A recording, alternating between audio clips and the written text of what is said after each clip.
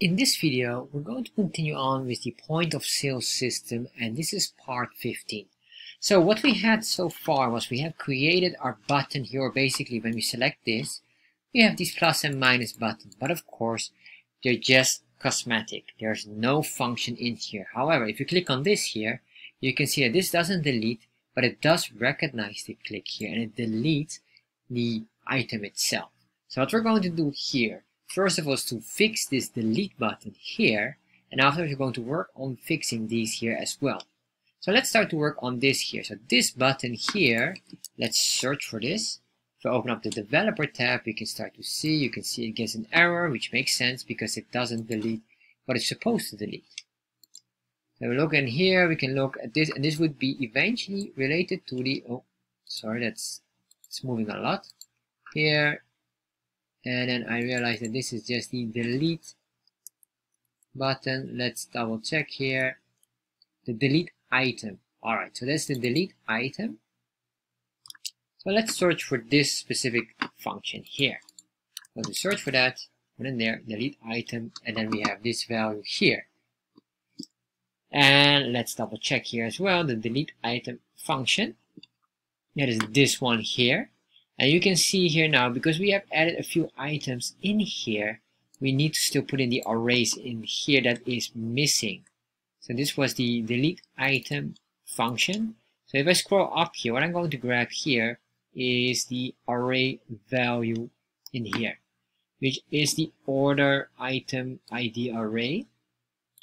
This is the one that we use. So I'm going to grab this array value here, scroll down here to the specific function. Did I move too fast? Let's see. Let's search again for the delete item function. Alright, there we are. It's this one here. So now let's see here now what's going on and what do we need to do. So we have here the delete item. So it will splice the specific item here. And what we can do here is the same thing. So what we're going to do now is, let's see, because this will be the harder part. Let's see, we have this one here. This array should be spliced with the order ID number. Well, maybe even not, because we might have here a view challenge. So I'm going to put in some space between here, and then we have to check later on how are we going to increase or decrease the value amount. So this is the item ID. I'll just leave it like that.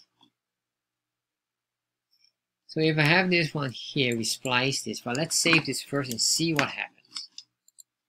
Select, press on this. Alright, it does something here, but it's only behind, or basically under the hood, meaning we're only going to remove right now the array. However, we didn't remove yet this specific item. So how do we do this? So we have here the amount is set on this. If 0, it's alright. Alright. Now you can see here the remove child. This is based on the order list.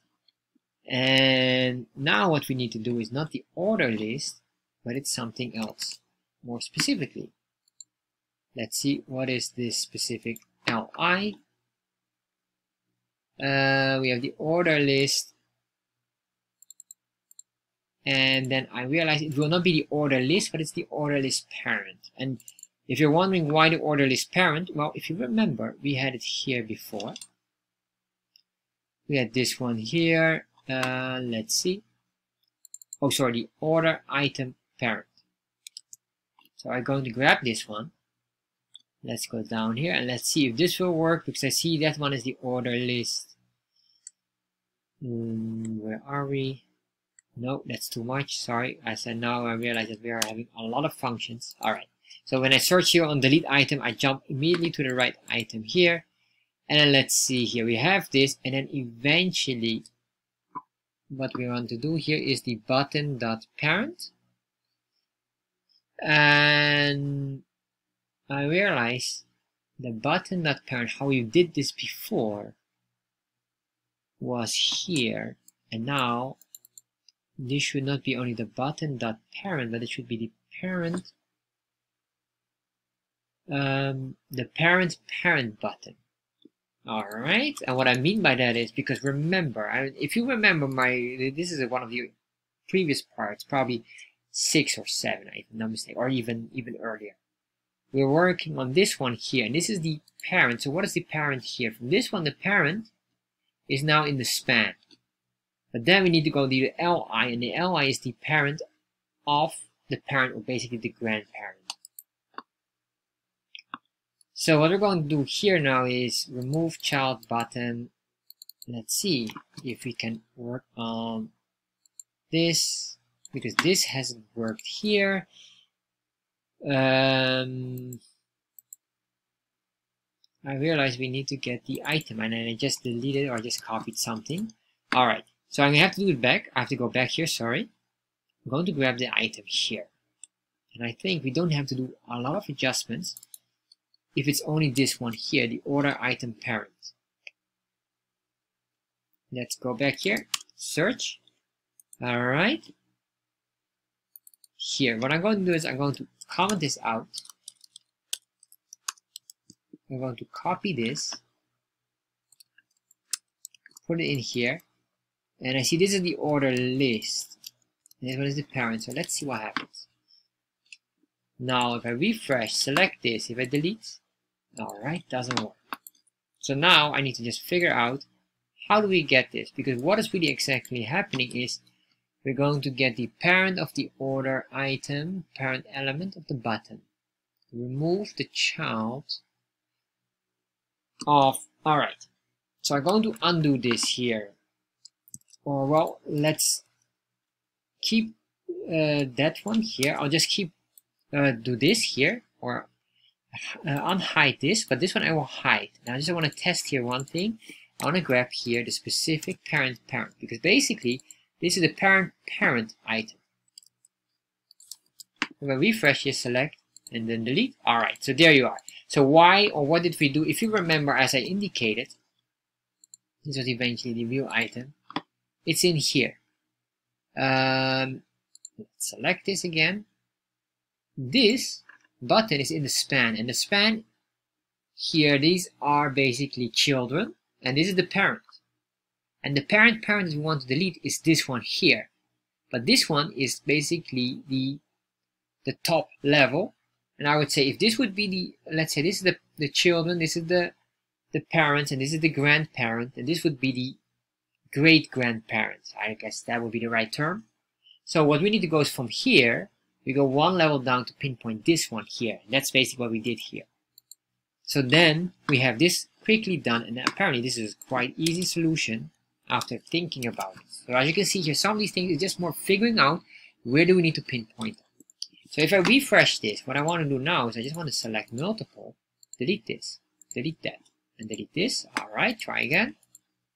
All these numbers, delete this one. Alright, the numbers here should match, that's correct. Then we have this, and there we are.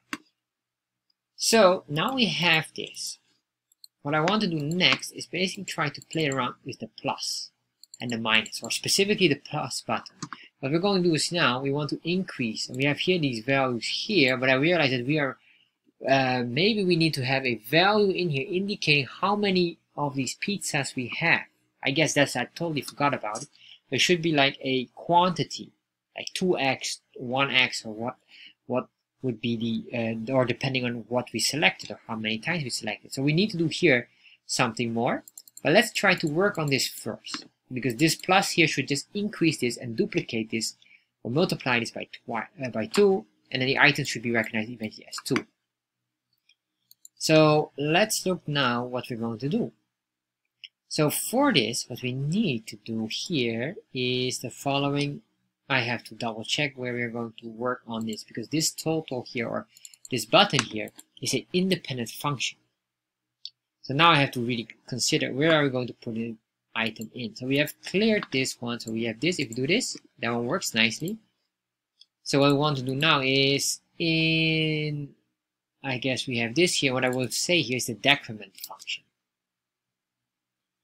And now I realize that we need to still put in a function here. So what I will do is probably, let's start and work on the number here first, before we do even that one, because I need to include the function built in here. So that's what we have to do later on. So let's start to work on one specific item, which is the text node. How will we do the text node here? So what I will do is basically this. I'm going to put in here, and what I would like to do is just to put it in here. We could put it between here, but that's alright for now. Or if that is really desirable. So let's see first. Where do I need to put it? I need to create a text node, and this text node should have a default value of 1, because the moment you select that, it is becoming 1. So that's what we have to do here. What I will do here, I'll just put it below here. Then what I will say here, this should be the amount of items, or item text. And this, by default, I'm going to set this on 1. It's just a standard value. So I'm going to put it in here, and what I want to do here with that is eventually I will append this, and I'll just append it here between. Just to put them all together. So I'm going to grab this, put that one in there, cut this out, put it in there. Save this, refresh, select. Alright, you can see here now we have something working here. This is a text node. Could do some padding between there. For now, I will just accept this what it is. Or should we have a padding here? Maybe I realize that this should be a constant or paragraph or span. Let's call this our text. This is span. And then I'll just say here, this will be our span item. Put it in there, say this is span. Once we have the span, what I want to do here is the following. I'm going to append the span and not the text. So we have this text here. So what I'm going to do, put in this, I'll cut this out for now. Put it in there, and then what I will do here, copy this, and I'll just put it here. So paste that one in there, and then I'll say here amount item should be, or sorry, this the not the amount item, but the amount item span, cut out and put it in there. Alright, so if you save this, refresh, now we select. Does it work? Yes, it does, but I realize that it has no class yet, so let's add up a quick class in here, and then we're basically done for this. So I'm going to put it in here, and then I'll just grab this one, add a class name, and let's say here, very simple and straightforward, padding, X and Y, and then font for it all. Refresh, select, there we are. Then eventually we will have this plus and minus. We're going to probably work that on the next video, and then I'll have to research on how we get these buttons working as well.